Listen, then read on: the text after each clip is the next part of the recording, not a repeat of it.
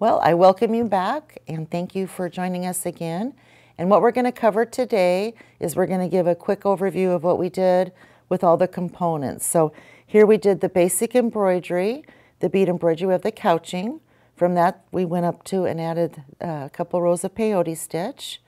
And then we finished it off with doing a size 15 to really bezel the piece up. This one here we did basic bead embroidery around, adding the cup chain and also another row of bead embroidery with size 11s.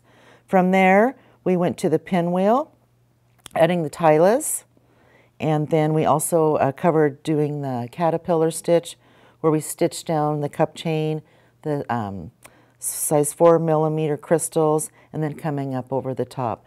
So my goal is to teach you how easy this is, to put all these components together that you've learned, and do all these different stitches and create something. So let's get started. So I've taken all these stitches that I've taught you, the bead embroidery, the cup chain, the caterpillar, the tieless, more cup chain. So what I want to show you is you just need to cut away. This was on a bigger piece of stiff stuff, and I cut most of it away, but I want to finish cutting all this away. And remember to cut at an angle to get as close as you possibly can. Now if there's a little bit of stiff stuff showing on this, it's not going to matter, and you'll see that when we go to making a collar, and you'll see how you're going to sew that on. Okay, so now I've cut away all the beading foundation, and you can see where I did the pinwheel and the caterpillar, and I also just added a few other little tinier cabs and just did more bead embroidery around it, and that just gives it more interest and more texture looking. So in this project here, you can see where there's a little bit of a foundation here, and this is where we're going to add some flowers and different texture to it, so you won't see any of this white. So I've tied on a new thread, and I'm going to come up here where I see a little bit of the white stuff, right not inside the white stuff, but right close to it, and then I'm going to choose the flower that I'm going to put in there, and that looks like it's a perfect fit. So we already covered this too, but I want to show it to you again. So we're going to add the flower, a little stopper bead, and then we're going to go back down through that.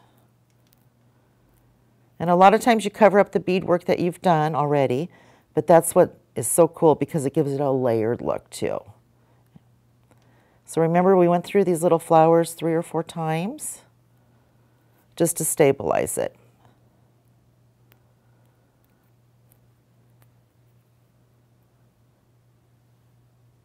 And I'm going to go through one more time. And if you have a hard time finding where to go up through your flower, remember if you flip your work over and see where you came up, or excuse me, came down, and then go back up through it, you get pretty darn close. It's kind of a nice little trick to know.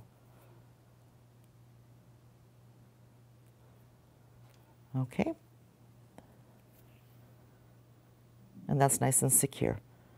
So now I need to find another place to put a flower, and I am going to come over in this area.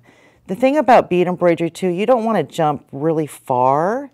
If you're going to jump clear over there, you kind of want to weave yourself a little bit. This is a little bit far to jump. And the reason I say that is because it'll make your work kind of curl up. If you do this, it's not going to come undone because we're going to put glue on the back of it, and that'll stabilize all of it as well. So I'm going to come over in this area here. And another trick too is I've moved over to this area. If I go back down through my beading foundation and then back up, it's kind of like tying a little knot. Okay, I'm going to pick up this flower,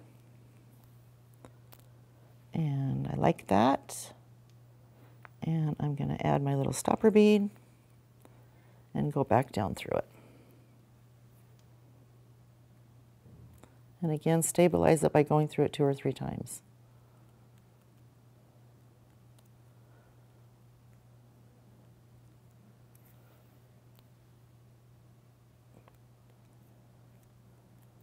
Okay, there's 2 times.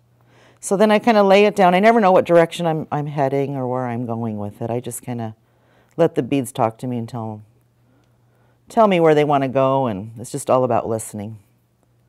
So I'm going to go down through my stiff stuff just to stabilize it, and then back up. So what do you think? Let's do that right there. I think that looks good. think the biggest thing is not to overthink it. Just go for it.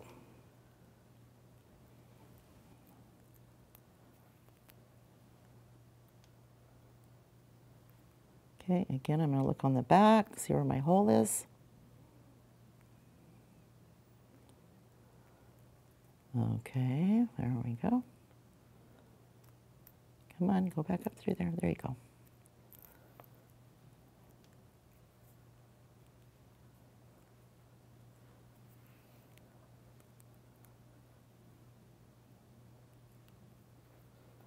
All right, what do I want to do next? I think in this area right here, since I'm down in this area, we're going to do a couple of the little spiny fringes. So I'm going to go up and back down just to stabilize it. And then come up. And I'm going to add on 5 seed beads, a crystal and a stopper. Leaving your stopper behind, go through your crystal and your 5 seed beads.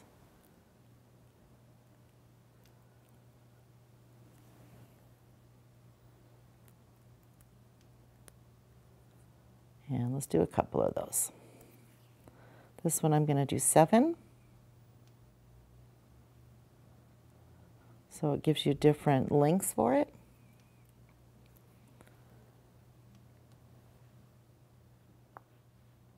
Sometimes it helps to lay down your work, so it's a little easier to get through there, especially for you to see what I'm doing. And let's do one more. See how I'm kind of going underneath that flower there?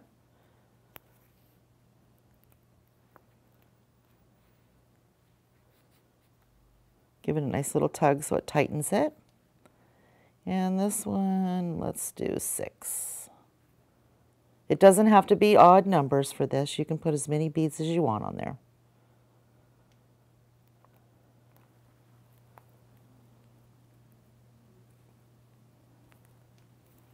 Okay. And I like that. Give it a little tug. All right.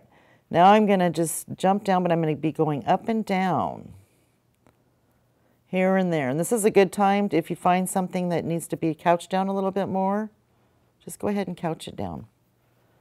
What my goal is to move down in this area to put on another flower. So instead of jumping on the back, I'm just going to go up and down like this, instead of weaving it. Okay, I'm going to put a flower right here. And I like to have things that hang over as well. So see, this is going to kind of hang over in this area right here. So let's go ahead and add that. My stopper bead.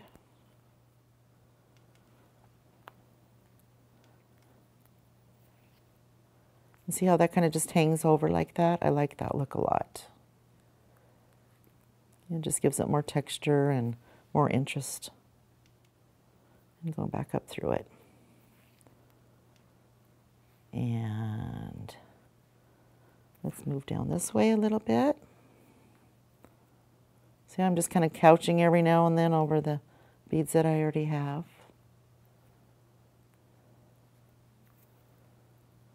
And I think we'll put one right in this area here.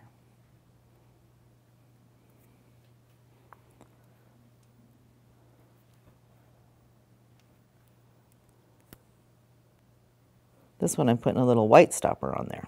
Switch it up.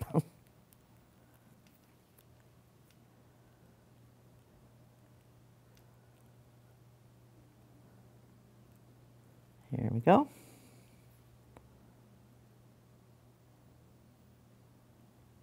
Okay, go through that little tiny bead there. Go on in. There you go. Okay. See how nice that looks just by adding those flowers to it? We've taken all these different little components, samples, and just did a bigger piece, and ta-da! You guys are awesome and doing a great job. Let's get started on the next one. I'll be right back.